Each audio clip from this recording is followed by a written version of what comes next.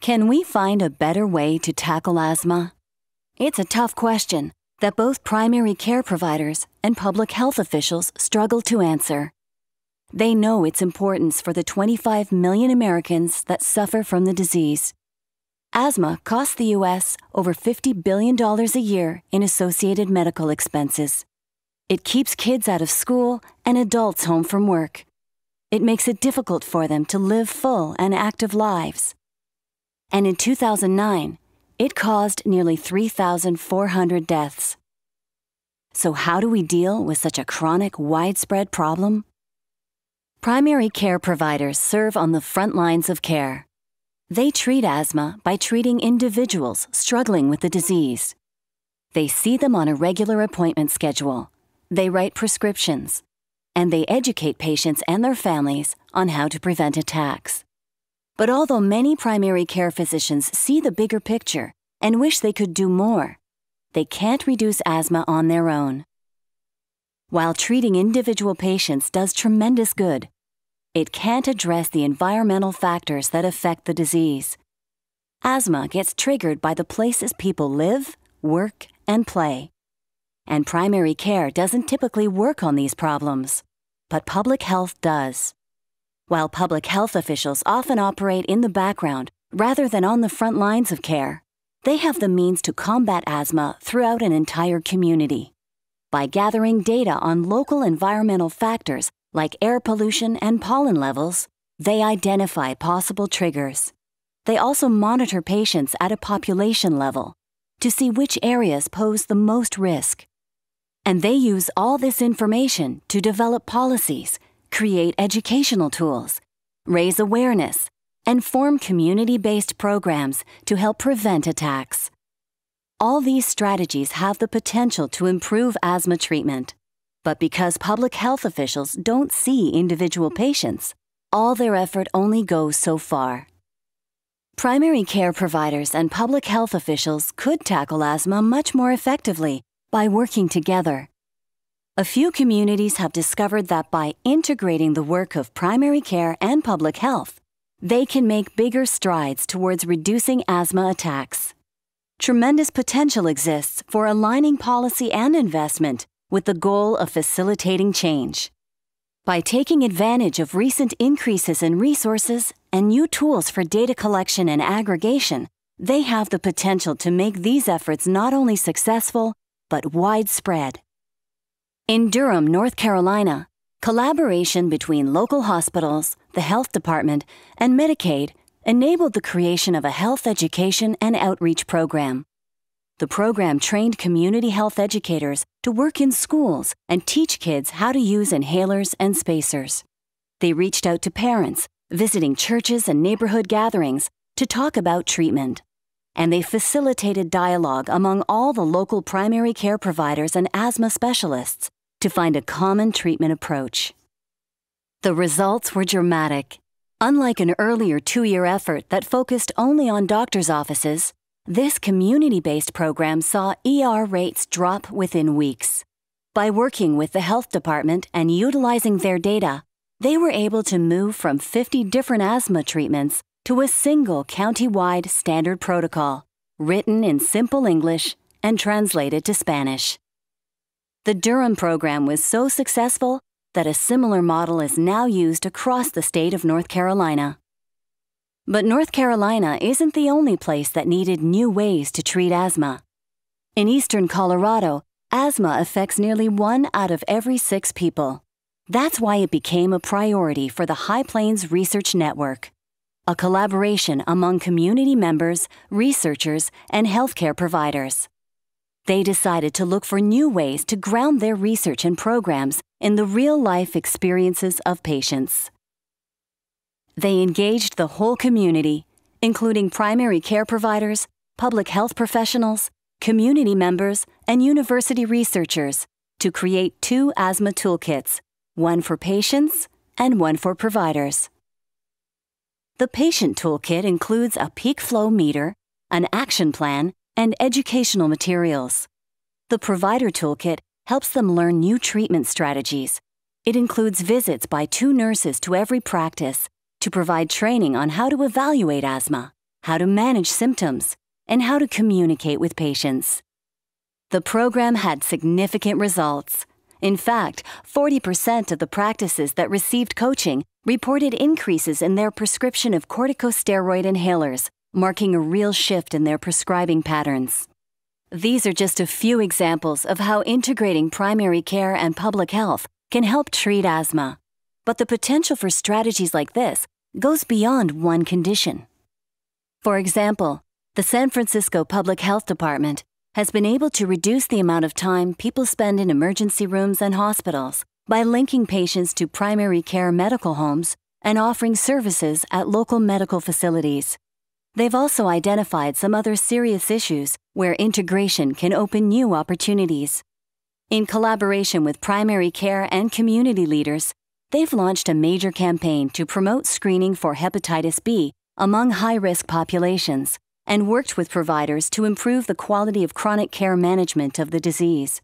And they've invested in Shape Up San Francisco, an initiative to reduce obesity and chronic disease by promoting physical activity and healthy eating across sectors. New York City has also tried some new ways to improve the health of its 8 million residents. They've supported an effort to help physicians adopt electronic health records. The Department of Health has worked with healthcare facilities to create data linkages so they can identify disease trends and outbreaks. They've launched an incentive program that rewards community health centers when their patients show big gains in heart health. And they've made great strides in getting more people screened for colon cancer by partnering with local care providers and communities. These two cities are on opposite sides of the country, and they're completely different than Durham or Eastern Colorado. But they all share a common story. Their efforts show how integrating public health and primary care can make a big difference. Integration improves treatment of chronic conditions like heart disease and increases the effectiveness of prevention and health promotion in areas like smoking cessation and vaccination. Both groups have limited access to certain groups of people, but by linking their efforts, providers can use their relationships with individual patients to complement population-level interventions.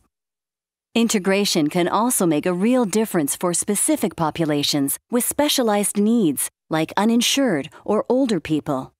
These groups can be difficult to reach and may require care outside a traditional delivery setting.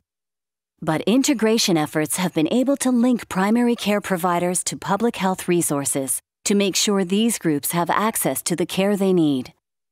Integration has a lot of promise, but where do we begin? Despite what you may think, there's a lot of common ground to build on.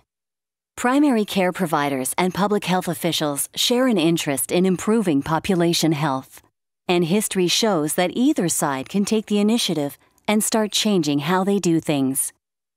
No two efforts need to look alike. Lots of opportunities for successful integration exists between the extremes of isolation and merger. That can include more awareness of the other group, cooperation and sharing of resources, collaboration and planning and execution, or building a partnership so deep that the patients can't tell the difference between the groups. Data sharing is an area of considerable opportunity. On average, primary care settings see 11% of the entire population every month. Those visits generate a lot of data that can help public health with conducting surveillance or community assessments. And public health can make their data more useful for primary care. By tailoring assessment data, they can provide valuable insights on the health needs and risks of a specific provider's patients and community. In the past, it was hard for public health workers to get their hands on paper records, and information got outdated pretty quickly. But electronic health records have been a major breakthrough in making data sharing possible. In 2011, 55% of office-based physicians use these electronic record systems. Investments by venture capitalists and the public sector will push that number even higher in the years to come. Public health can use them to track chronic illnesses and outbreaks faster than ever before. Surveys show that they also reduce patient care errors and lead to better health outcomes. In addition to data efforts, opportunities exist to build a workforce capable of operating as a bridge between primary care and public health activities. Integration doesn't always feel natural to either group. They're used to thinking about certain functions and priorities, and it can be tough to change that mindset, especially when dealing with limited budgets and a busy schedule. But training efforts can help both groups think more collaboratively.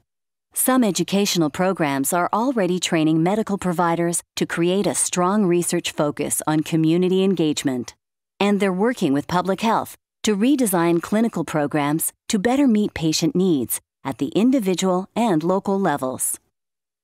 Changing how we think about healthcare can seem like an overwhelming task, but communities like Durham have already shown us what's possible.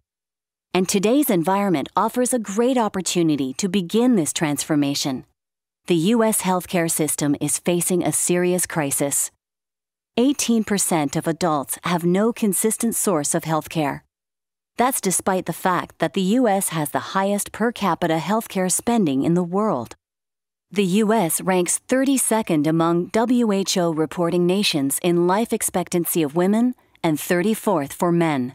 And even worse, our infant mortality rate ranks 43rd.